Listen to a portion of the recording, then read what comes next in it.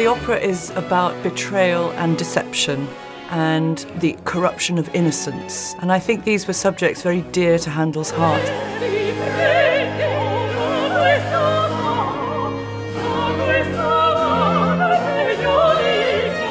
Handel really knew how to show with his music all those dramas and affetti.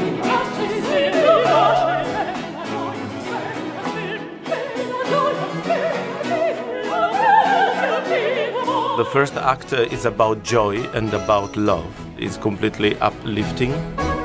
The second act is the very sad one with this incredible long aria, Scherza in Fida. It's the moment where Ariodante decides to commit suicide.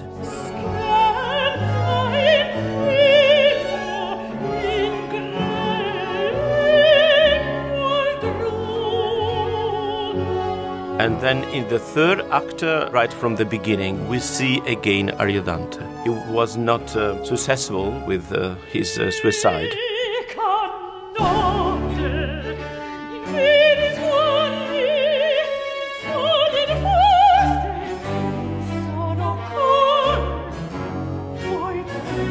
I would say Ariodante is one of the hardest roles to sing, but it does help if you've been trained in bel canto. I think it's essential that one understands how to spin a line and to use minimal breath because the phrases are very long.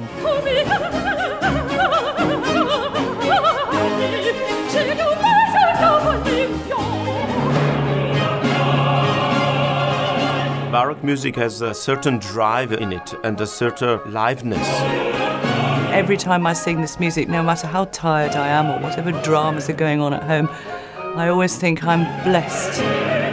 Ariodante is very, very easy to follow, and with most beautiful music. If I should pick one opera of Handel, I would really choose Ariodante. The cast is glorious. I mean, you're really in for a treat. It'd be crazy to miss it.